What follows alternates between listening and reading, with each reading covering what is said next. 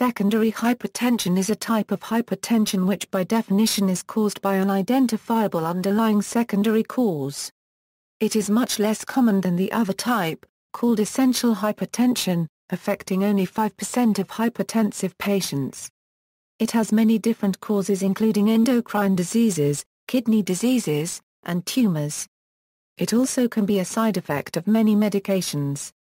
Types renovascular hypertension it has two main causes, fibromuscular dysplasia and atheromatoous stenosis. Also diabetes, see main article at renovascular hypertension. Hypertension secondary to other renal disorders chronic renal failure, kidney disease/renal artery stenosis. The normal physiological response to low blood pressure in the renal arteries is to increase cardiac output to maintain the pressure needed for glomerular filtration. Here, however, increased CO cannot solve the structural problems causing renal artery hypertension, with the result that CO remains chronically elevated. Renal segmental hyperplasia hypertension secondary to endocrine disorders neurogenic hypertension, excessive secretion of norepinephrine and epinephrine which promotes vasoconstriction resulting from chronic high activity of the symptomadrenal system, the sympathetic nervous system and the adrenal gland. The specific mechanism involved is increased release of the stress hormones, epinephrine and norepinephrine which increase blood output from the heart and constrict arteries. People with neurogenic hypertension respond poorly to treatment with diuretics as the underlying cause of their hypertension is not addressed. Pheochromocytoma, a tumor which results in an excessive secretion of norepinephrine and epinephrine which promotes vasoconstriction. Hyperaldosteronism, idiopathic hyperaldosteronism, Liddle's syndrome, glucocorticoid remediable aldosteronism, Cushing's syndrome. An excessive secretion of glucocorticoids causes the hypertension, hyperparathyroidism, acromegaly, hyperthyroidism, hyperthyroidism. Other secondary hypertension hormonal contraceptives, neurologic disorders, obstructive sleep apnea, licorice, scleroderma, neurofibromatosis, pregnancy, unclear etiology. Cancers. Tumors in the kidney can operate in the same way as kidney disease. More commonly, however, tumors cause inessential hypertension by ectopic secretion of hormones involved in normal physiological control of blood pressure. Drugs, in particular, alcohol, nasal decongestants with adrenergic effects, NSAIDs, MAOIs, adrenoceptor stimulants, and combined methods of hormonal contraception can cause hypertension while in use. Heavy alcohol use, steroid use, nicotine use. Malformed aorta, slow pulse, ischemia, these cause reduced blood flow to the renal arteries, with physiological responses as already outlined. Aortic valve disease, unclear etiology. Coarctation of the aorta, atherosclerosis. Anemia, unclear etiology. Fever, unclear etiology. White coat hypertension, that is, elevated blood pressure in a clinical setting but not in other settings, probably due to the anxiety some people experience during a clinic visit. Perioperative hypertension is development of hypertension just before, during or after surgery. It may occur before surgery during the induction of anesthesia. Intraoperatively, for example by pain-induced sympathetic nervous system stimulation. In the early post-anesthesia period, for example by pain-induced sympathetic stimulation, hypothermia, hypoxia, or hypervolemia from excessive intraoperative fluid therapy. And in the 24 to 48 hours after the post-operative period as fluid is mobilized from the extravascular space. In addition, hypertension may develop perioperatively because of discontinuation of long-term antihypertensive medication.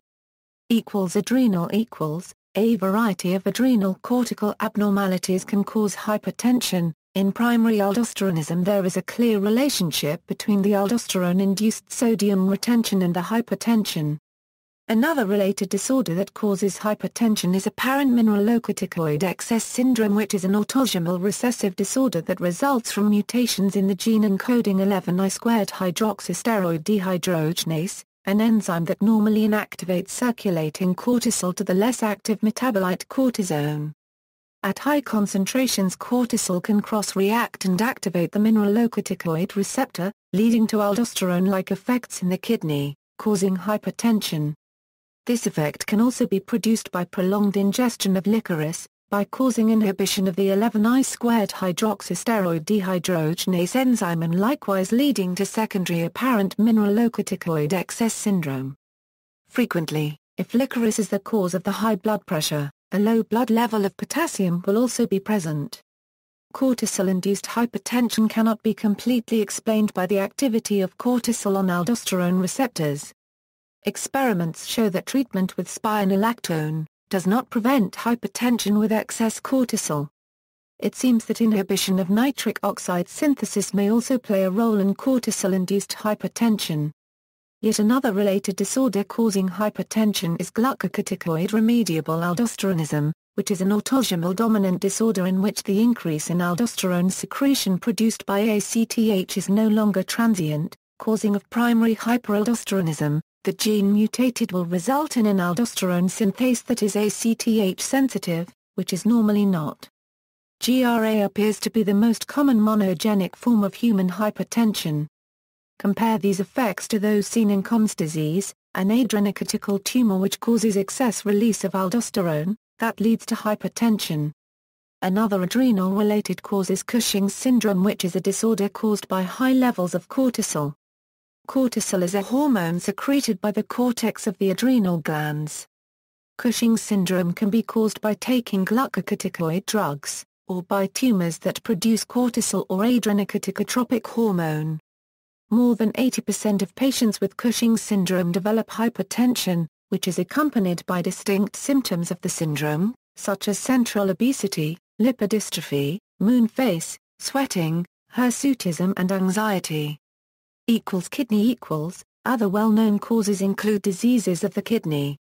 This includes diseases such as polycystic kidney disease, which is a cystic genetic disorder of the kidneys. PKD is characterized by the presence of multiple cysts in both kidneys, can also damage the liver, pancreas, and rarely, the heart and brain. It can be autosomal dominant or autosomal recessive, with the autosomal dominant form being more common and characterized by progressive cyst development and bilaterally enlarged kidneys with multiple cysts, with concurrent development of hypertension, renal insufficiency and renal pain. Or chronic glomerulonephritis, which is a disease characterized by inflammation of the glomeruli, or small blood vessels in the kidneys. Hypertension can also be produced by diseases of the renal arteries supplying the kidney. This is known as renovascular hypertension. It is thought that decreased perfusion of renal tissue due to stenosis of a main or branch renal artery activates the renin-angiotensin system. Also, some renal tumors can cause hypertension. The differential diagnosis of a renal tumor in a young patient with hypertension includes juxtaglomerular cell tumor, Wilms tumor, and renal cell carcinoma, all of which may produce renin. Neuroendocrine tumors are also a well-known cause of secondary hypertension. Pheochromocytoma increases secretion of catecholamines such as epinephrine and norepinephrine, causing excessive stimulation of adrenergic receptors, which results in peripheral vasoconstriction and cardiac stimulation. This diagnosis is confirmed by demonstrating increased urinary excretion of epinephrine and norepinephrine in all their metabolites. Medication side effects Certain medications, including NSAIDs and steroids, can cause hypertension. Other medications include estrogens, certain antidepressants, buspirone, carbamazepine, bromocriptine, clozapine, and cyclosporine. High blood pressure that is associated with the sudden withdrawal of various antihypertensive medications is called rebound hypertension. The increases in blood pressure may result in blood pressures greater than when the medication was initiated. Depending on the severity of the increase in blood pressure, rebound hypertension may result in a hypertensive emergency. Rebound hypertension is avoided by gradually reducing the dose, thereby giving the body enough time to adjust to reduction in dose. Medications commonly associated with rebound hypertension include centrally acting antihypertensive agents, such as clonidine and methyl-dopa. Other herbal or natural products, which have been associated with hypertension include ma huang, St. John's wort, and licorice. Pregnancy few women of childbearing age have high blood pressure, up to 11% develop hypertension of pregnancy. While generally benign, it may herald three complications of pregnancy: preeclampsia, HELLP syndrome and eclampsia. Follow-up and control with medication is therefore often necessary. Sleep disturbances another common and under-recognized sign of hypertension is sleep apnea, which is often best treated with nocturnal nasal continuous positive airway pressure, but other approaches include the mandibular advancement splint, UPPP, tonsillectomy, adenoidectomy, septoplasty, or weight loss. Another cause is an exceptionally rare neurological disease called Binswanger's disease, causing dementia. It is a rare form of multi-infarct dementia, and is one of the neurological syndromes associated with hypertension. Arsenic exposure because of the ubiquity of arsenic in groundwater supplies and its effect on cardiovascular health, low-dose arsenic poisoning should be inferred as a part of the pathogenesis of idiopathic hypertension. Idiopathic and essential are both somewhat synonymous with primary hypertension. Arsenic exposure has also many of the same signs of primary hypertension such as headache, somnolence, confusion, proteinuria, visual disturbances, and nausea and vomiting. Potassium deficiency due to the role of intracellular potassium in regulation of cellular pressures related to sodium, establishing potassium balance has been shown to reverse hypertension.